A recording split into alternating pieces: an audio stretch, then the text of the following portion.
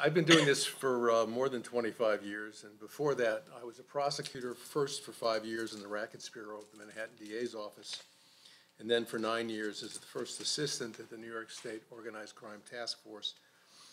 In my 14 years as a prosecutor, all the cases I dealt with but one concerned official corruption, labor racketeering, and organized crime. I never served in the complaint room where cases are evaluated and criminal complaints are drafted. I appeared only once in the lower criminal court, and with one exception, I never dealt with the kind of ordinary, everyday street crime, assaults, robberies, rapes, and murders, which are now pretty much all that I see as a judge. The first time I saw a one-witness robbery case with no corroboration of the victim's identification of the defendant as the robber, it took my breath away. Early in my judicial career, a defense attorney asked me to order a young assistant district attorney to reveal the name of a juvenile who had been charged in family court as an accomplice in the same robbery his client was charged with, and who not only confessed to the robbery, but had named and given a description of his accomplice, a name and a description that were entirely different from those of the defendant before me. The prosecutor felt compelled by the secrecy of the family court proceedings to refuse to disclose the juvenile's name. When I asked if she had spoken to the juvenile, she indicated that she had not, and she did not intend to.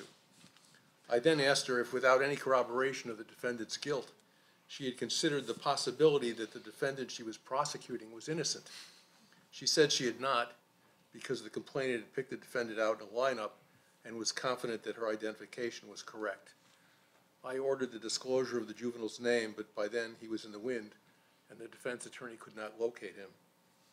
As an alternative to the juvenile's testimony, I admitted into evidence at the trial the report in which the juvenile had named and described the perpetrator, and the defendant was acquitted. So I recognized early on that my role as a judge was not merely to be an umpire, but to intervene in little and big ways when justice required me to do so. What has surprised and troubled me most as a judge is the occasional ineffectiveness I sometimes see in attorneys on both sides of the courtroom. The range of talent and knowledge in the Bronx is vast. I've seen incredibly accomplished prosecutors and defense attorneys at work, and I've enjoyed sitting back and watching them perform before me and my juries.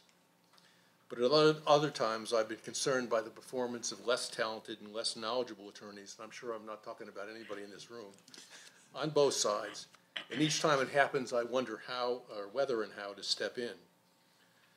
Perhaps the most distressing trial I've ever presided over was a rape case in which the defendant had retained counsel who displayed his ignorance of criminal law and procedure from the beginning of the trial to the very end.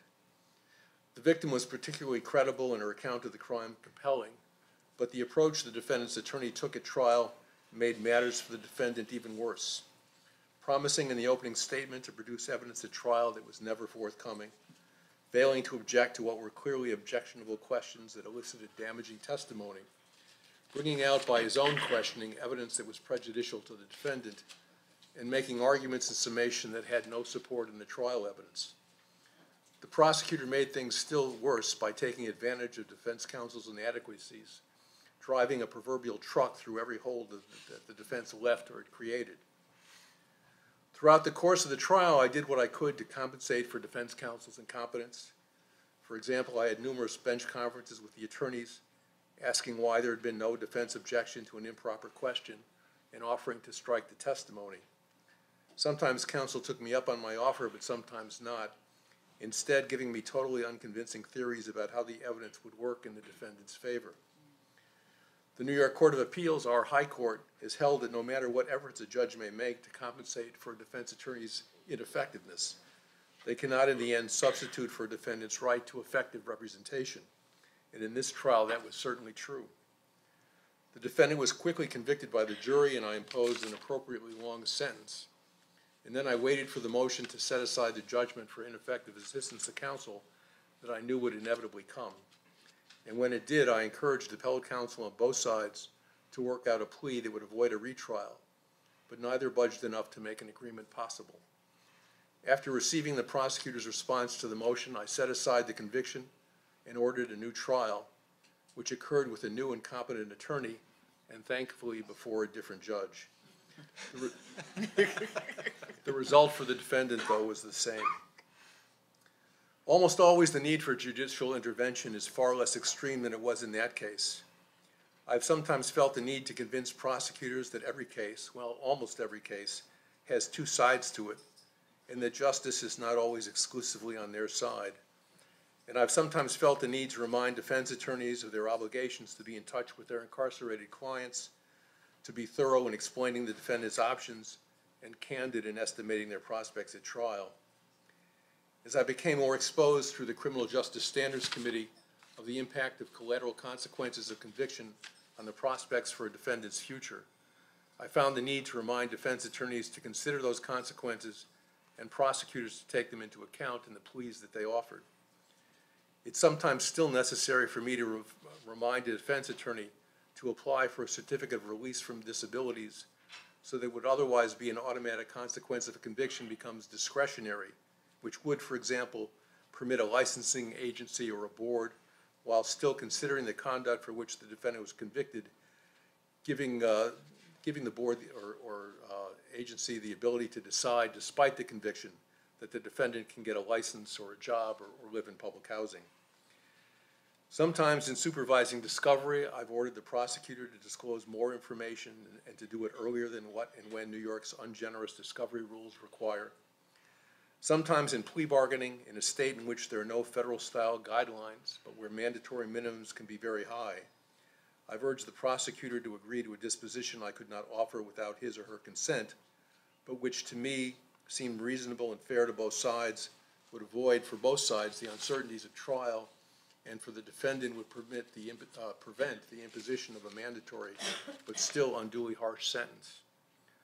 When the law required a prison sentence for the most serious charge against the young offender, and the prosecutor told me his or her supervisor would not consent to a lesser plea and a non-incarceratory sentence, I sometimes urged the supervisor to accept a plea to the top charge, with sentence deferred for a year or more, to give the defendant a chance to earn a substituted plea to a lesser offense, along with probation, a conditional discharge, or even a dismissal, if he or she could stay crime-free and meet the other conditions of the plea.